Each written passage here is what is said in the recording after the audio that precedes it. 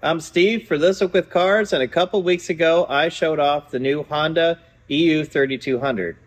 The Honda EU line of generators are very quiet, and the way they can do that is the power is actually produced by an inverter and not straight off of the engine. Now, a lot of you thought that generator was too expensive, so today I'm going to show you how you can produce that much power for 1/10 the cost. Those Honda EU generators use an inverter to create the AC power, and that's what we're going to use today. So in this box, I have a 3500 watt inverter, which is actually more powerful than the EU 3200. And we're going to use this, which costs 1/10 the price of that generator, to produce our AC power. Let's take a look inside.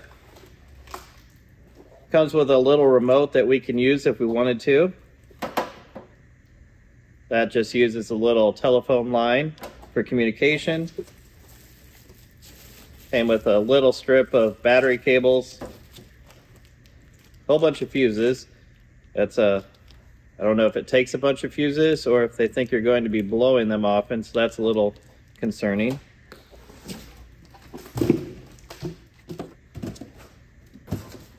Right away, the build quality of the enclosure seems pretty nice. This is from VEVOR, and this is a pure sine wave inverter. So this does not create a square wave.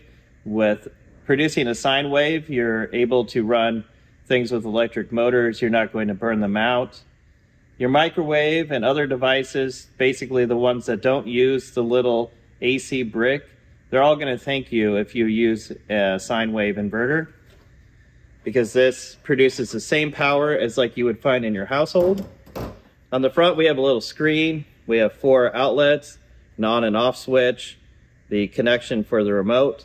And here's where we can hardwire it to a camper or to outlets. So if we wanted to install this into a camper or an RV, we can just connect our shore power up to these outlets right here. The advantage of using this box here is you can use all 30 amps of power, whereas you're only limited to 15 amps on each of these outlets. On the back side, we have a giant fan and the connections for our battery power. This particular unit runs on 12 volts, so you can only run this on a vehicle that has 12 volts. Let's take a look at running this in the most simple manner, which would be just connecting the battery cables that came with it to a 12 volt battery. I have the inverter hooked up in its most simple configuration now. The inverter is just wired straight to a 12 volt deep cycle battery. So if we turn the inverter on, we have the little screen on, we can see our light turned on because it's supplying power out to it. The light is taking 13 watts of power. And this configuration works just fine if you want to take this out in the woods, use it in your cabin. If you just need to power things for a short amount of time, possibly in an emergency or something like that. But there's nothing to recharge this battery, so this isn't a good replacement for an actual generator. But I think we can do better. The next thing that I think would make this more useful is actually putting a set of clamps on it. So if you have an old set of jumper cables lying around, just lob the clamps off of one end so that you have one set of clamps and then a length of cable, which you can put some eyelets on and connect it up to the inverter. Now, we can easily connect this up to any battery.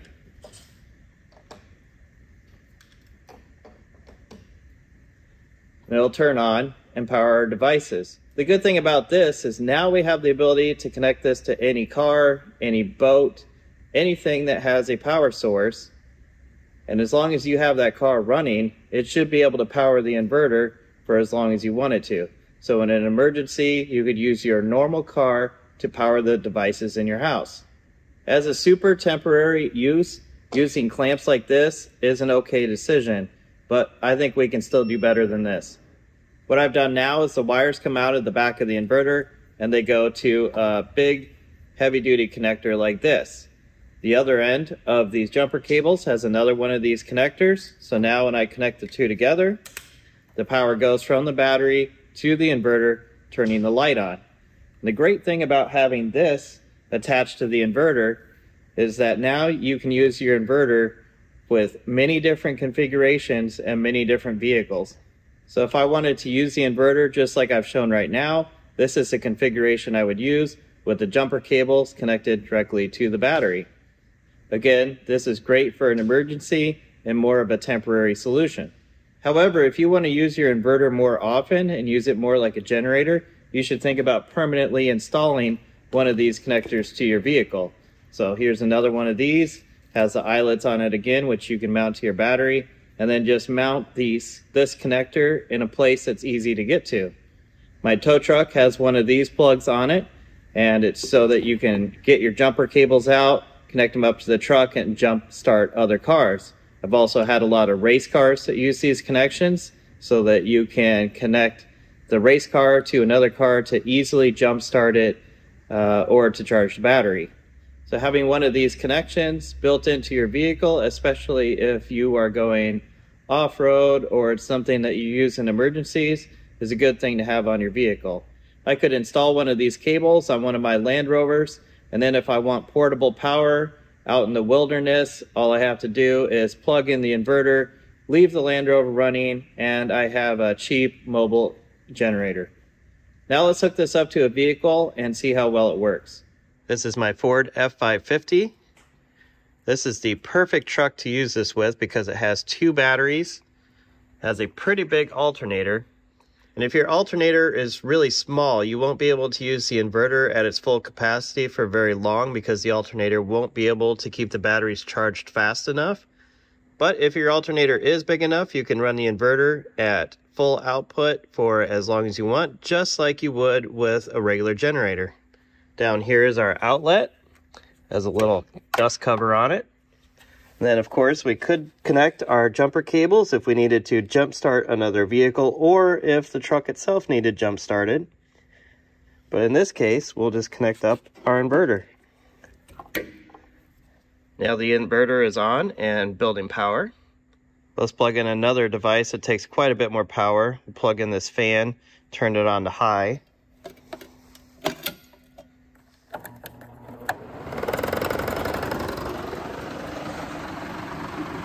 Now we can see with the fan running, that is using 170 watts.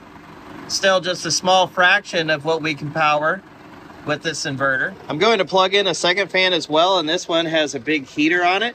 So we should really be able to draw pretty good current with this one. Turn on the other fan now. Turn it on to high. Okay, we're using 1200 and now 1600 watts of power. It is starting to beep because we are drawing the batteries down.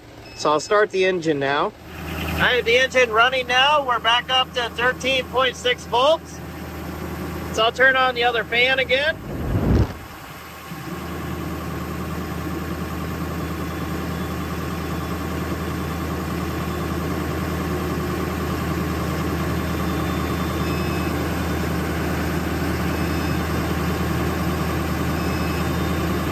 Okay, it looks like 1600 watts is more than my alternator can keep up with.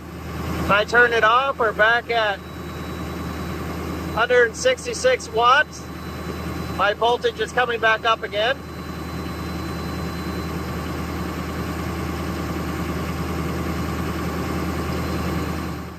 What I just demonstrated is this inverter requires a lot of power. If you were to power this at full capacity, non-stop, you would need an alternator on your vehicle of at least 300 amps.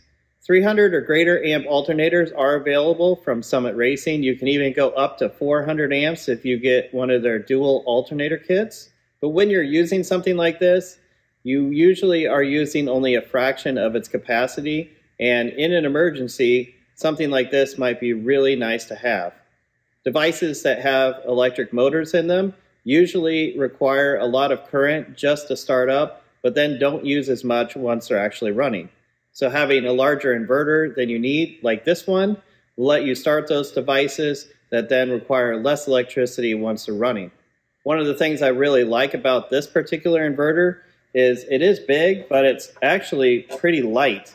I've had inverters that produce half this power that actually weighed more than this unit does.